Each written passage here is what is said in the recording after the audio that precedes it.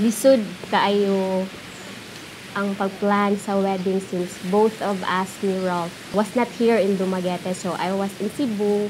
Yeah, si Rolfe is layo kaayo.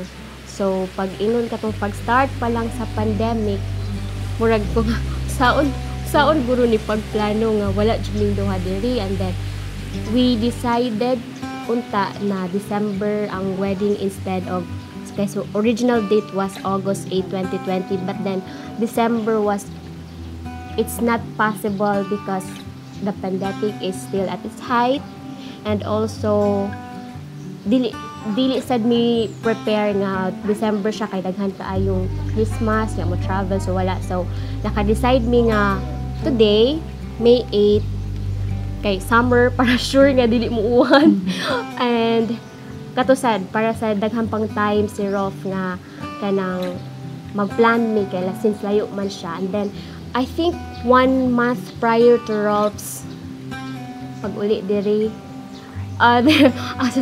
there was a new guideline from the IETF that non-OFW are not allowed to go back in the Philippines. So nag-uul na sad kayo and then kailakon ko and then maybe God is really good to ask.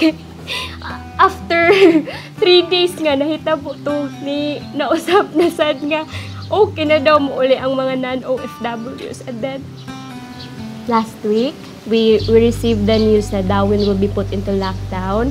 So na-stress na sad mi kay kusaon na sad ni nga ang akong purpose ra nga ni Anhi Manggod is for the wedding, and I only have 1.5 month of vacation leave. So if ever we will push back the wedding again, murag it is very impossible na gyud kay murag mawad-an ako work.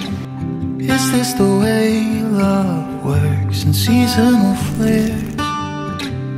If that's the way love works, then ours is rare.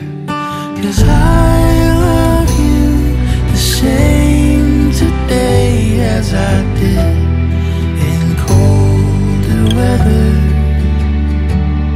and you still take my breath away anytime that we're together.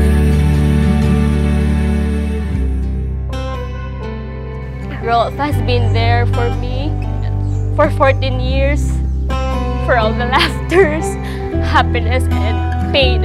So basically we support each other in everything that we do to be the best version of ourselves. Wala ko nahago and wala po ko nakuyawan kay kabalo kong hinanay na niya tanan. Munang ma-feel na ko nga wala ko'y pressure kayo. It's all thanks to her. Like everything is easier kung naa siya, honestly. 'Cause I love you the same today as I did in colder weather, and you still take my breath away anytime that we're together.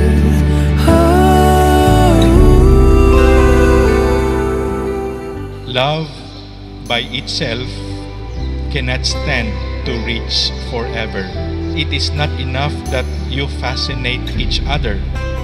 For a while, yes, but a time will come that the experience will fade away.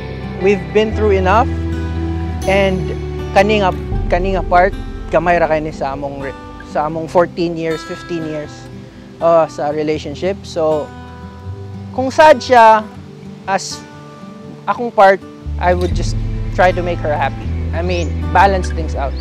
That's what we've been doing ever since, and I think that's what we're gonna do after, and you know, forever. Forever.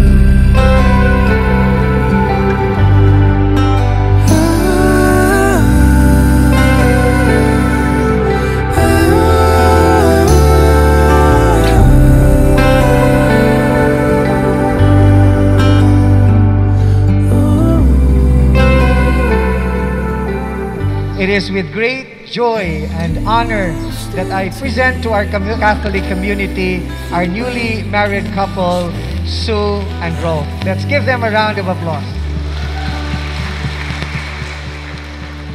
Forever.